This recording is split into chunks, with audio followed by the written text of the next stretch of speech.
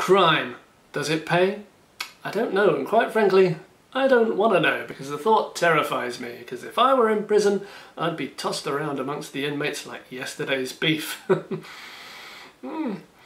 But let me tell you about someone who is in prison, and this slice of sirloin answers to no brisket. This little firecracker is Bandida, and she is plotting her daring escape. A lamb on the run. Can you and your buddies prevent her pursuit of freedom? Or will she use all of her sly cunning to escape, just like a dolphin imitating a fox? Let's check it out.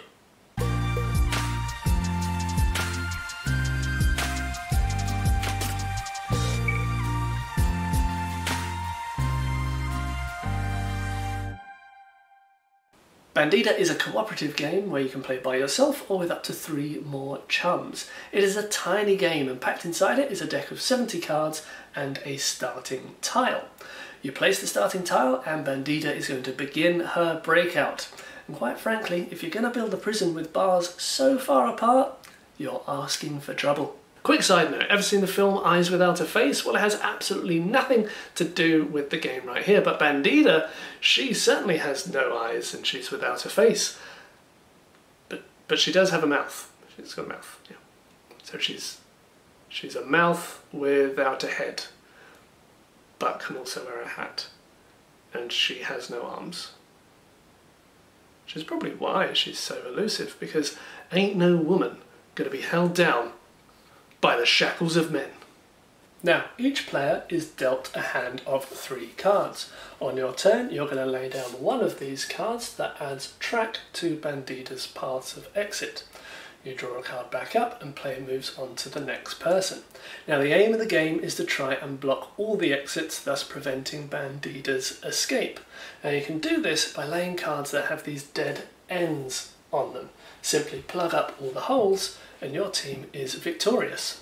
It sounds easy enough, but the problem is that the majority of these dead-end cards have other exits on them, which at times is like taking 1 step forward and 2 steps back as you block one path, only to open up 2 more. And that's the crux of the game. Now, you simply cannot win just by placing out your dead-end cards. You have to be canny to let your paths branch out and then come back together, creating one continuous loop, like you're some kind of master fiend placing a maze that's impossible for your mice. I am your god!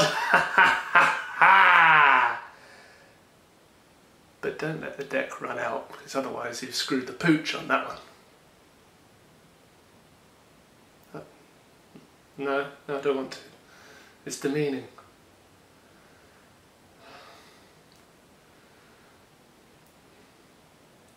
You're my god. This game is a follow-up to Helvetiq's Bandida, which is essentially the same game. However, its successor is packed with something slightly different. The predecessor was just straightforward, just lay down your path and that was it. Whereas Bandida here comes with a little extra spice sprinkled on top. Some cards in the deck are loaded with abilities. Some help you like, ooh, I get an extra card. Whereas others really mess you up, like this alarm card that you must play immediately. Oh no, the draw deck has been reduced by 5 cards. How could you do this to me, cruel world? Darn you to heck, Bandida! Darn you to heck! Whereas other cards, like this map card, when you play it, will make you destroy 3 cards that you've already laid out on the table, which, depending on how you play it, could be a blessing or a curse. Bandida offers up variants too, 3 game modes to be precise. The first of these adds this ladder card to the deck, which transforms you from being the femme fatale's captors to her accomplices as you try to block the dead ends and guide her to her path of freedom, which changes the game barely.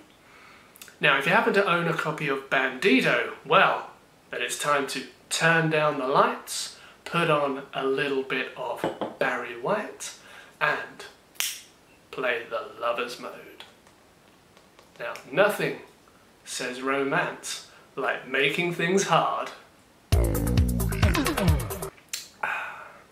The difficulty, that is. Take the Bandito card from the base game and shuffle it in with your draw pile. Now, was a handful of exits not hard enough for you? Because we're about to double it. Block all the exits, otherwise your Bonnie and Clyde, Benny and Clyde or Bonnie and Claire pairings will wander off in tandem, hand in hand as the sun sets blissfully below the horizon. So what are my thoughts on Bandida? Well, firstly, I think that this game is a fantastic puzzle. I love the learning curve that it offers because pretty much straight out of the box you can start playing. However, it's going to take time for you to understand how the tricky cards work and come up with a method on how to use them efficiently. It's also a great feeling that it gives you when you are able to bring two elaborate paths that have spread out and bring them back together to conjoin once more, making you feel like a real clever clocks. I also believe that over time the probability of you succeeding at this game will improve. So it's a game that really rewards putting that effort into it. Also, games are fantastic when it comes right down to a tense finale, when that deck is getting really short and you've only got one or two more exits to try to block. However, that's not going to be always the case. Sometimes you're going to finish the game quite quickly, or you'll get towards the end of the game knowing that you're going to be facing defeat because you're dwindling deck and the fact that you've just got too many exits to plug. Additionally, the Bandida card is dual-sided, so if you're finding 5 exits that little bit too simple to beat, well then you can flip it over, adding an extra exit to contend with, thus making it more challenging. Now, I haven't had this happen to me, but sometimes the game is just boiled down to the luck of the draw. I've seen accounts online of people being able to complete the game within a matter of turns, simply because they drew the right loop and dead end cards, thus getting victory within a matter of turns. Now this kind of victory seems completely vacuous to me because you haven't extolled many efforts to try and win the game. It's more been down to the luck of the draw instead. Also, those kinds of games don't look as remarkable on the table. It's so much more impressive when you have a broad landscape spread over like a massive sneeze.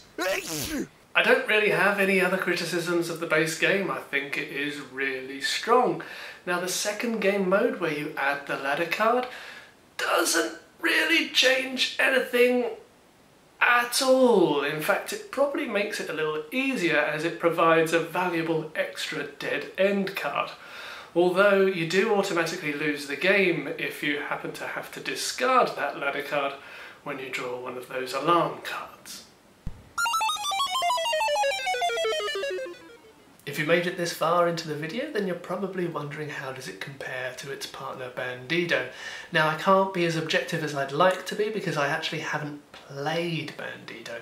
However, what I can say is that I'm really happy with this purchase. I think it is a fantastic filler game because there's enough there to make your head scratch, but I'm also quite happy to play at the end of the night when my brain is pretty dead because I've got a simple mind that's easy to please just by laying down and connecting paths. I quite enjoy it.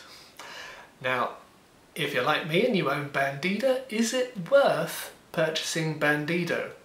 Well, let's consult the gaming gods.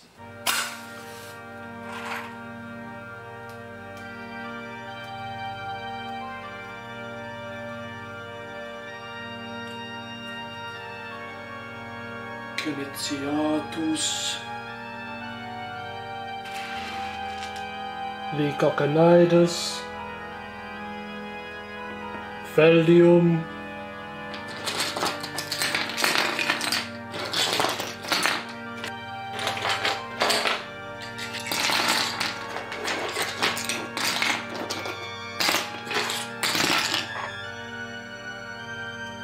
Langus Ericus. No. Bandida is the same game as Bandito, except it has those upgraded ability cards. Now, believe it or not, you could play the game and choose to ignore those abilities, and therefore you've got the exact same game as Bandito. The only slight difference is that the alarm cards have the alarms printed on the back of the cards. Now this slightly spoils it for me because then you have a fair idea of what's going to be coming on the next turn. Now with an alarm I prefer having the shock and surprise of it when it appears. Now if you own Bandida, is it worth purchasing Bandida? Well, let's consult those gods again.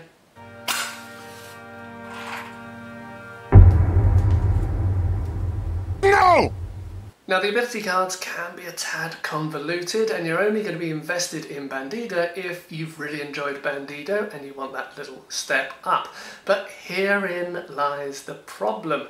That learning curve for seasoned players of Bandito drastically flattens because the game does not offer that much new other than those ability cards, and once you've learned them, you're already playing the same game.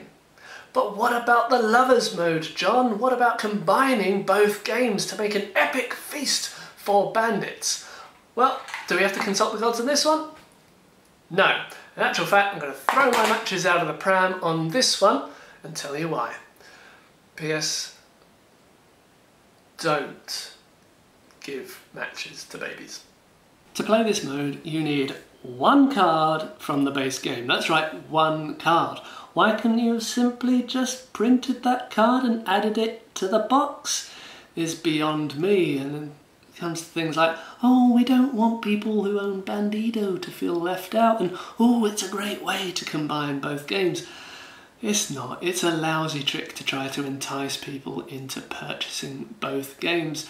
And the problem is as well that this game mode is really poorly executed and so random. You shuffle the Bandito card somewhere into the deck, so if he ends up near the bottom, the game's pretty much impossible unless you have that foresight to build loads of paths all leading to one area that you can then just place him in there perfectly. It's just pretty poorly executed, and quite frankly that mode needs revising or house ruling to make it any good. So for me, it just does not warrant purchasing both games, and I'm going to reiterate my point. It's one card. Does it really cost that much just to have put it in the box? Come on. Come on. Nevertheless, despite my irritations, I really enjoy this game, but for the love of everything that is gravy, please do not waste your money on purchasing both editions. If you're wondering which one to opt for, I would go for Bandida, simply because you then have the choice as to whether or not you would like to play the game with or just ignore the ability cards altogether. Anyway, that's my 2 pennies on the matter. What are your favourite games that come in a tiny box? And if you do own both editions and you enjoy having them both, then you're welcome to try and change my mind. Thanks for watching. Please like and subscribe if you have enjoyed what you've seen. I'm John the Board Game Chap. Happy gaming and cheerio.